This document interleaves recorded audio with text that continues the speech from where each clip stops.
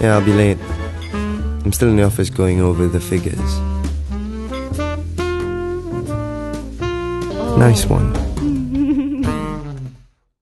So why does beer equals babes?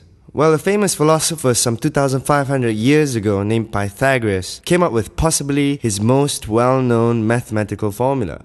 B equals B. B equals beer and B equals babes. Or birds with bouncing boobs, or booty call, or bimbos, or, well, I will let you fill in the blank. So what does B mean to you? And who can come up with the most elegant formula will be, in our opinion, be as famous as Pythagoras, and you'll also win a great prize.